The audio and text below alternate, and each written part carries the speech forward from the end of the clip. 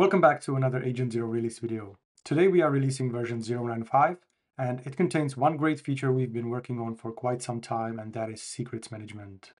This is a crucial feature for anyone who wants to connect Agent Zero with external services, because now the agent can manage your credentials and other secrets in a secure way without ever exposing them to the LLM provider or to the chat interface. Before we jump to the updates, let me remind you that Agent Zero is completely free and open source system. You can download it, change it to whatever you want, use it for whatever you want. It is being built for you to use it for free. If you like what we built, consider joining our community on one of our social networks and visit our web agent-0.ai, where you can learn more about our project. You can learn more about our AOT token we use to power our community platform. And you can learn more about the community platform itself. You can submit improvement proposals or upvote others if you want to participate on the development with your ideas. And we're currently building a new API system in collaboration with Venice AI that would allow our AOT token holders to use cloud-based AI models for free privately on Venice AI endpoints with free daily API credits. So stay tuned for more updates here.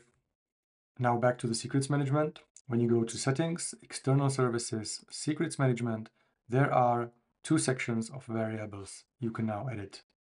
The first one is a variable store, and these are non-sensitive variables.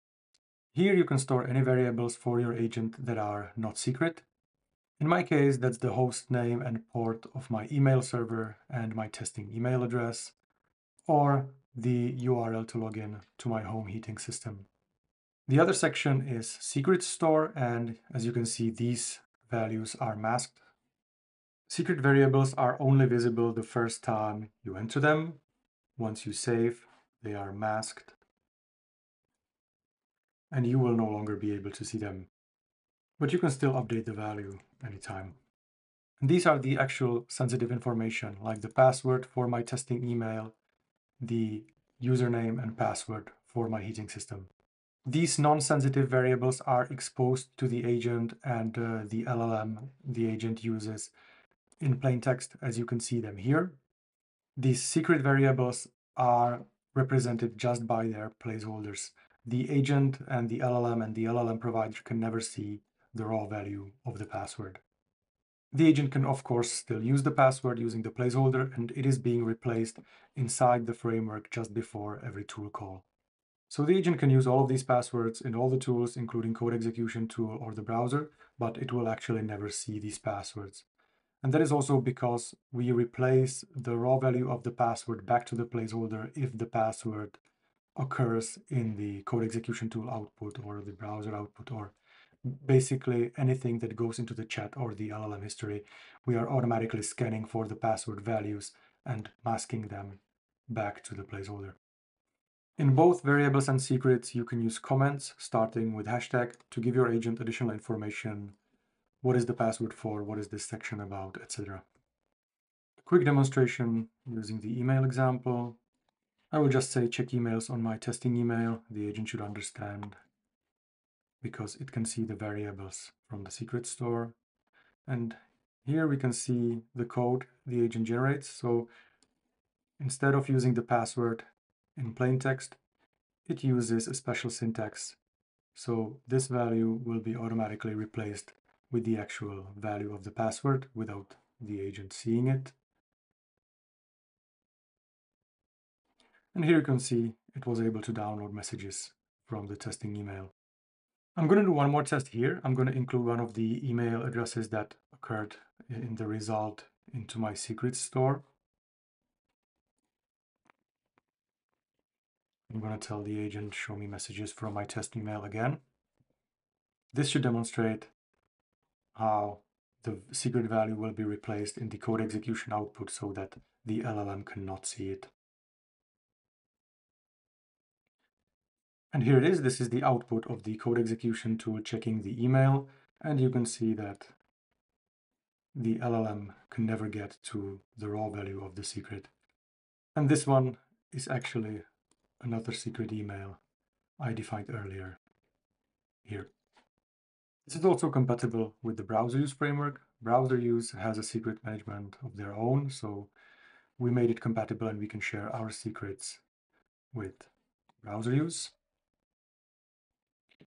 So here we can see our agent is passing the required secrets and the URL to the browser agent.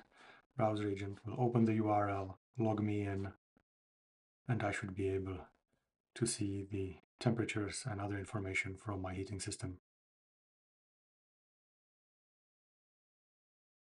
All right, here we could see the agent inputting sensitive data into the login fields, and here we can see the agent got in.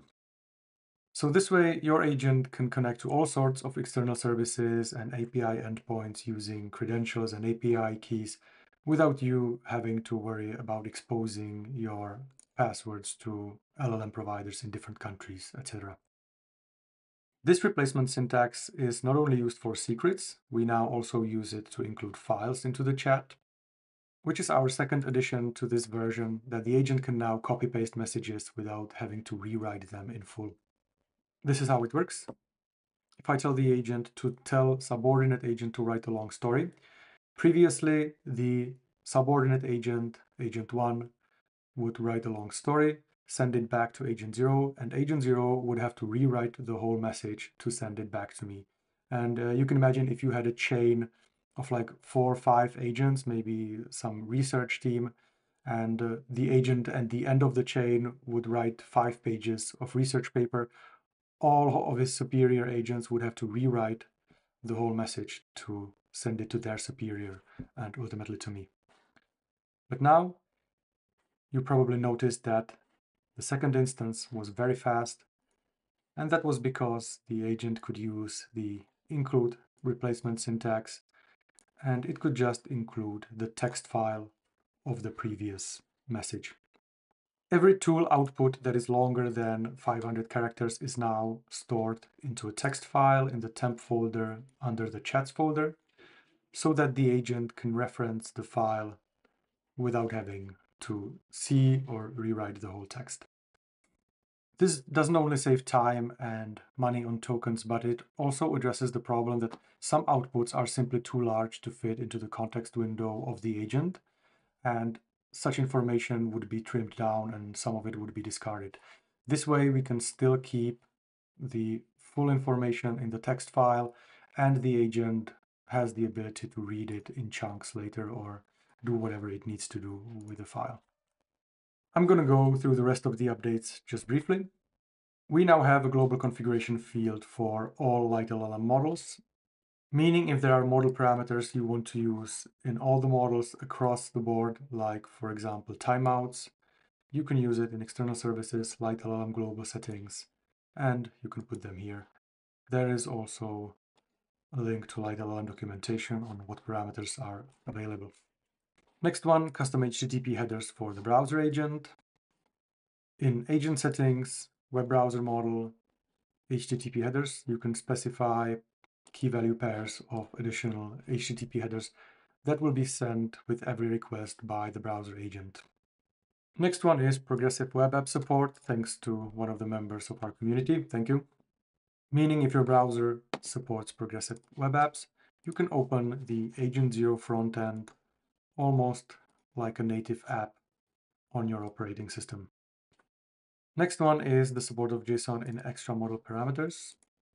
In settings and models, there's a box for additional parameters where you can specify parameters that are passed directly to the LLM provider.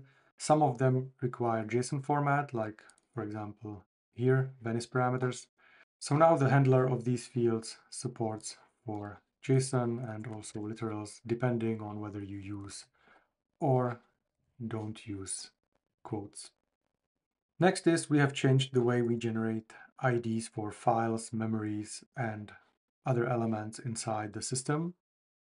Previously, we used long GUIDs, but some large language models can have problems repeating long sequences of random characters. So that's why we made all the IDs that are used for memories, chat files, attachments, and everything much shorter so that LLMs don't have trouble repeating. The rest of the updates are technical or bug fixes. There's no need to demonstrate here. That's it for today. For the next version 0.9.6, we are working on a memory dashboard, so you will be able to see all the memories collected by the agent and you'll be able to manipulate them. And we are also working on parallel tool calling or running jobs in the background. So as always, thank you very much for your time. Thank you for being part of our community and see you next time.